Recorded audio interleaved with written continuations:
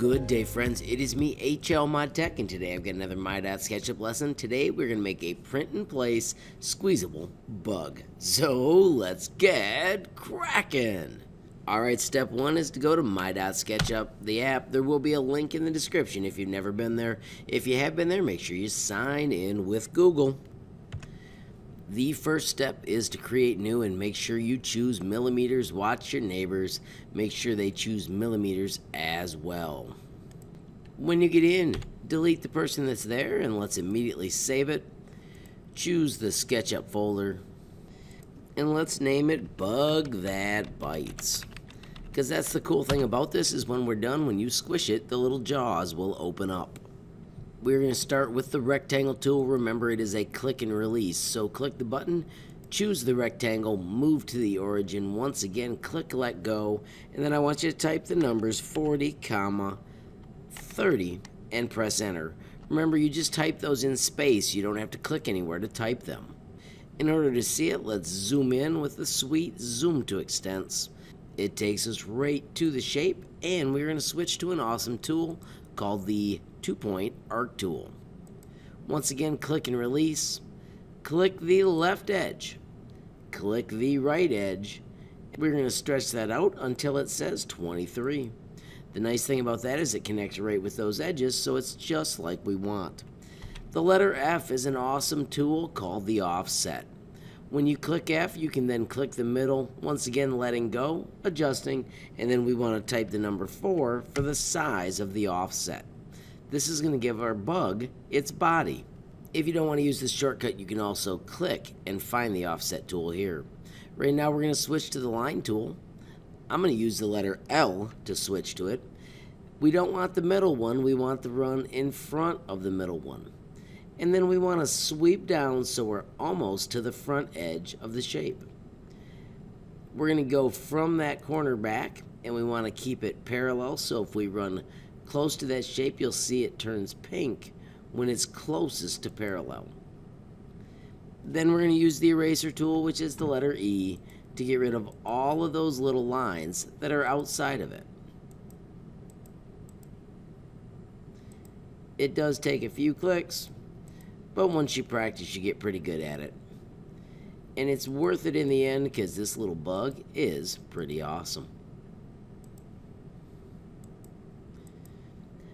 We're going to subtract a little bit back here, once again using the line tool. We want room for it to bend, so we're just cutting approximately the same angle and using erase to clean it up.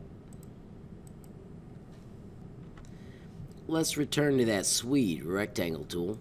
Make sure we've got the back corner, and we want to stretch this out. To match the other side, we simply move this up and over a little bit and then type the numbers 20, 4 and press enter. It'll look just like that. Grab your eraser tool and get rid of the little pieces that were on the inside of the shape. Real quickly, let's make our awesome little teeth. We need a box that is 4, 3.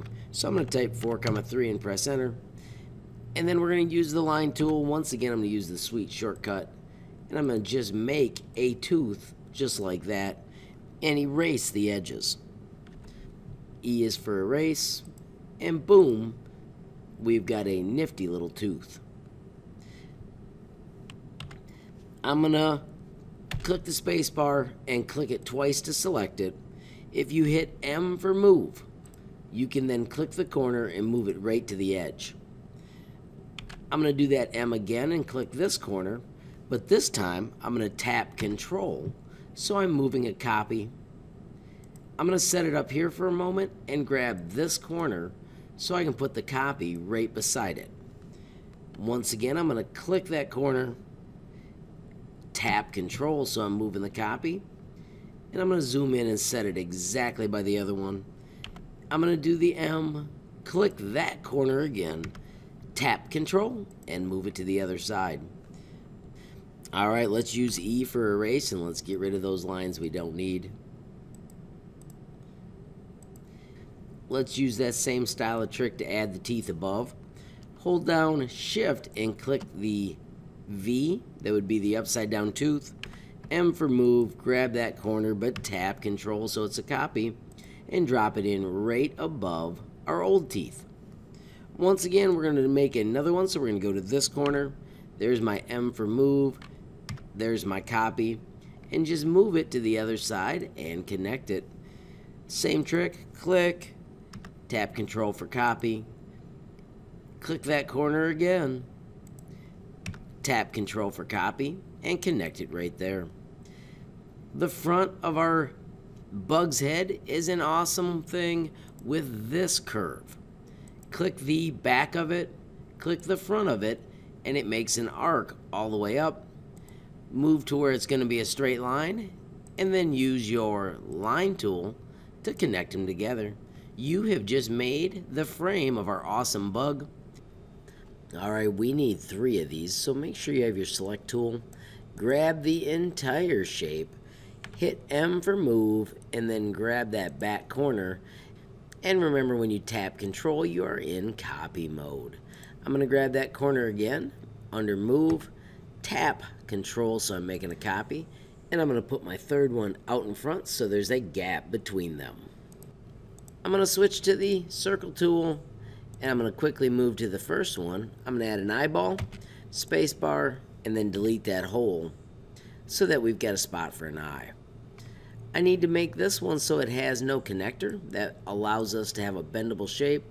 To do it, just switch to the line tool, which is the letter L, and then connect those 2 parts. E for erase, and boom, the middle section is complete. The last section's over here, and once again is with the line tool. Connect those same 2 we did a moment ago, erase them just like we did a moment ago, but this one does need to connect to the head. So with the line tool, go from the bottom and just connect up near that bottom edge. Hit escape to cancel out that mode, and then see how this is pink? That means it's the same distance across, so it's perpendicular. Try and get as close as you can, and then erase those 2 lines as well. So now all of our parts are solid. Hit the space bar, then switch to the push-pull tool. This needs to be 3 millimeters high. Notice I lift it crazy high, type 3 and press enter. These also need to be 3 millimeters high. This time I'm going to touch one of the other shapes, and it goes to the exact height as our previous shape. This one needs to be 4, so I'm going to press 4, and this one also needs to be 4 because it's going to be thicker. I'm going to use the pan tool so that I'm looking at it from the middle.